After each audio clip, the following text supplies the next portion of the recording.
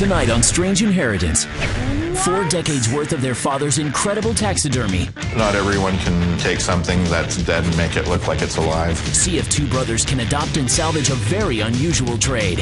Then, a summer treasure threatened by changing times. Do you have any idea how many children you have to spin in a circle to pay $1 million of taxes alone? Can this family find a way to save it? Don't miss the next episodes of Strange Inheritance, tonight starting at 9 on Fox Business Network.